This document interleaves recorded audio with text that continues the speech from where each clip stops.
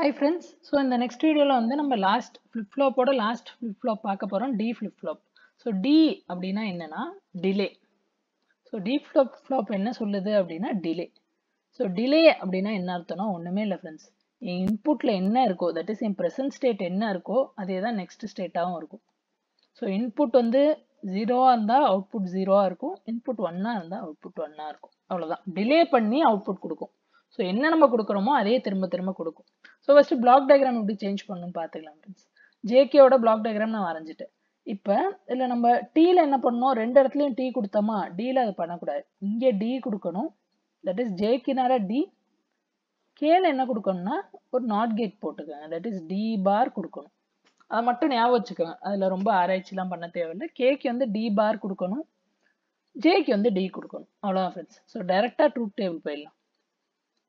So truth table ல பாத்தீங்க அப்படின்னா என்னென்ன input, so D ஒரு input, Q N ஒரு input, next state Qn plus 1.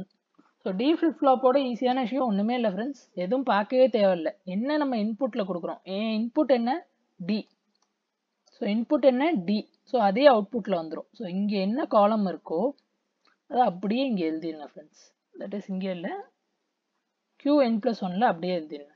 So 0 0 1 1. நான் ஒண்ணுமே பண்ணல, இந்த D காலமை அப்படியே காப்பி பண்ணி இங்க போட்டுருக்கேன். ஸோ ட்ரூத் டேபிள் முடிஞ்சிச்சு ஃப்ரெண்ட்ஸ். அடுத்து கேமேப் வேணும்னா வரைஞ்சிக்கோங்க, ஒன்றும் பெரிய விஷயம் இல்லை.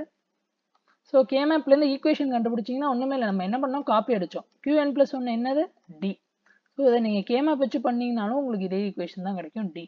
ஸோ இதுக்கு டயக்ராம் எப்படி வரையணும், லாஜிக் டயக்ராம் அப்படின்னா ஒன்றுமே இல்லை, D வந்து ஒரு இன்புட். ஸோ நான் ஒரு கேட்டுமே யூஸ் பண்ணல, சும்மா ஒரு பஃபர் யூஸ் பண்ணுறேன். ஸோ வெறும் ட்ரையாங்கிள் போட்டோம் சர்க்கியூட்டில் அப்படின்னா இதுக்கு பேர் பஃபர். பஃபர்னா சும்மா ஸ்டோர் பண்ணும், அவ்வளோதான்.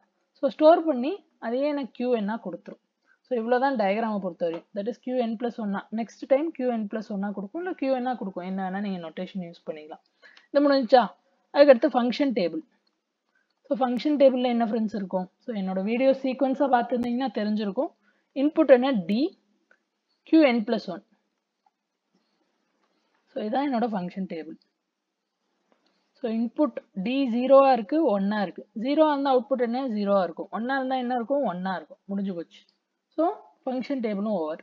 நெக்ஸ்ட் வந்து எக்ஸைட்டேஷன் டேபிள்.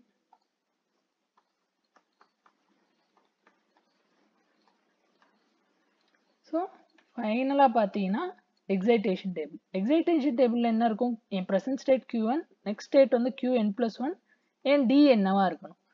இதில் ஒன்றுமே இல்லை ஃப்ரெண்ட்ஸ், காப்பி தான். எங்கேருந்து எதை காப்பி அடிக்கணும், என் Qn plus 1ம் Dயும் ஒன்றும் நம்ம சொல்லியாச்சு. இப்போ Qn plus 1ல் என்ன வேணுமோ அதை Dயில் அப்படியே போட்டுருவேன், 0 1 0 1.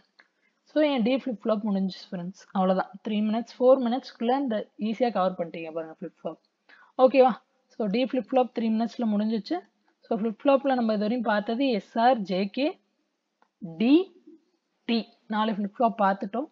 அடுத்து லேச்சஸ்க்கும் ஃப்ளிப் ஃப்ளாப்புக்கும் என்ன வித்தியாசம் நான் ஒரு வீடியோ போடுறேன். ஸோ லேச்சஸ் கேட்டாங்கன்னா எப்படி எழுதணும்னு சொல்கிறேன். ஸோ அதோட இந்த ஃப்ளிப் ஃப்ளாப் பார்ட் முடிஞ்சிச்சு ஃப்ரெண்ட்ஸ் செகண்ட் யூனிட்ல. நெக்ஸ்ட் வந்து அனாலிசிஸ் ஆஃப் சர்க்கியூட், அப்புறம் ரெஜிஸ்டர் கவுண்டர், அதோட செகண்ட் யூனிட் வைண்ட் அப் ஆகிடும். ஏதாவது ஃபீட்பேக் இருந்துச்சு அப்படின்னா கமெண்ட் பண்ணுங்க ஃப்ரெண்ட்ஸ். தேங்க்யூ. நெக்ஸ்ட் வீடியோவில் பார்ப்போம்.